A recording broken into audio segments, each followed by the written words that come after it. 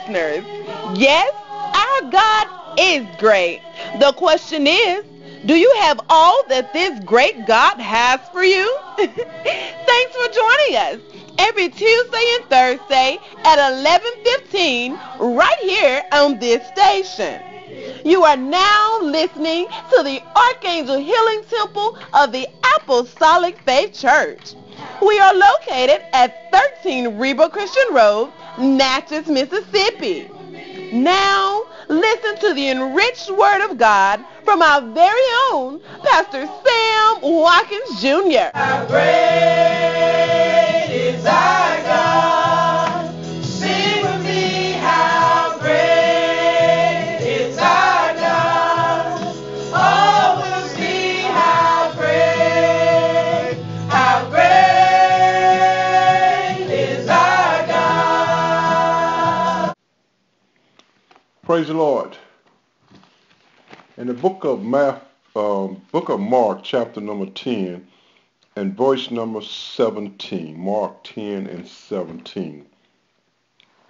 And when he was gone forth and to the way, there came one running, and kneeled to him, and asked him, Good master, what shall I do that I may inherit eternal life? Amen. This young man asking Jesus, what shall I do that I may inherit eternal life? Kind of remind me of question asked in Acts chapter number 2 when Peter stood up and preached it, the first message of the inauguration of the church and New Testament church after Jesus left, and he talked about how that Christ was crucified. And he said, now I want all the house of Israel, all you Israelites, I want you to know that God had made that same Jesus whom you have crucified, both Lord and Christ. The one you crucified, the one you hung on the cross. Amen. He is your Lord. God has made him Lord, and he has made him Christ. And then they ask, men and brethren, what shall we do?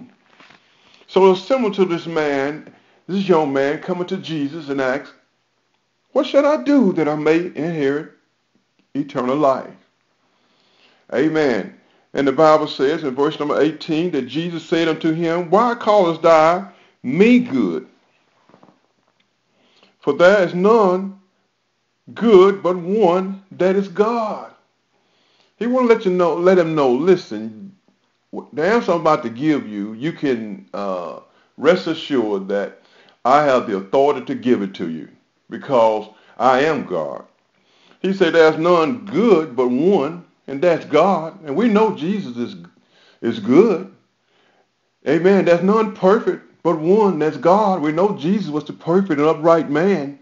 But he wanted to get the man's attention. You kneeling, but do you really know who I am?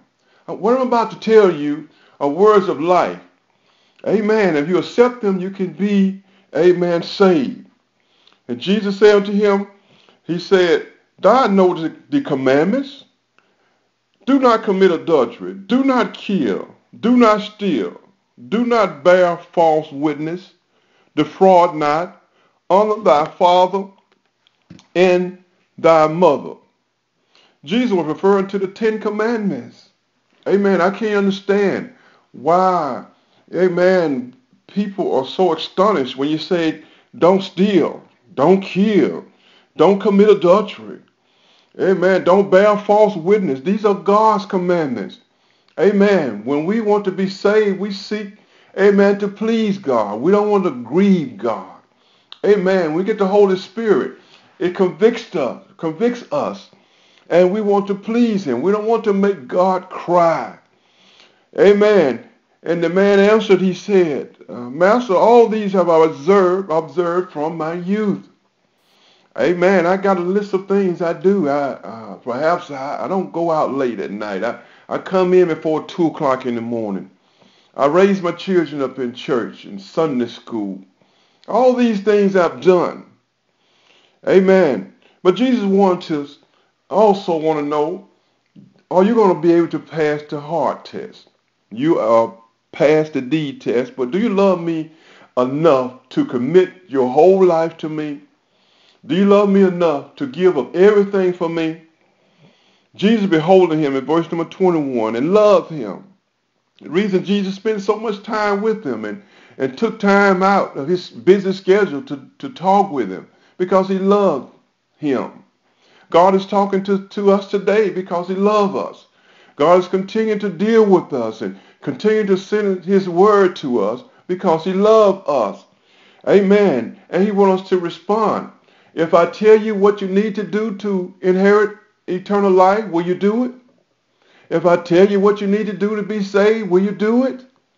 Amen. Or will you say, I don't usually do it that way. That's not the way I grew up, or that's not the way my great-great-grandparents did it. No, Jesus wants to know, will you do what I asked you to do? Will we do what thus says the Lord? Amen. He said, the Bible said he loved him. Jesus behold him, loved him, and said unto him, one thing thou lackest.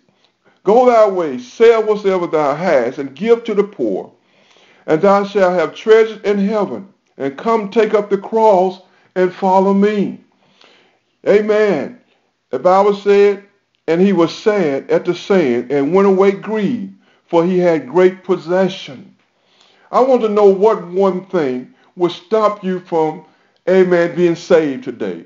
What one thing that will cause you to draw the line and say, I do this, I do that, but I would not give up this. Amen. I will not give up this thing, this habit. Let me tell you, ain't nothing worth holding on to, amen, that will keep you out of heaven. Ain't nothing worth going to hell for. Amen. Amen. Give it up for Jesus. Take up the cross and follow him. Commit your ways to God. Amen. Amen. Give up your way and respond to his way. He is Lord. Make Jesus your Lord. Amen. Many times we want to take Jesus as a Savior, but we don't want to take him as our Lord. Lord, tell me what to do. Tell me what to say. I'll submit to your will. I'll submit to your way. I want you to save me, but I want to make you my Lord and my Savior. Amen. Amen. If you want to do that, respond. Don't walk away sad like this young man did. Don't let nothing stop you. Don't let no one stop you from inheriting King eternal life. No thing stop you from inheriting eternal life. Amen. God bless you. We'll see you on next time. Amen. Be blessed. In Jesus' name.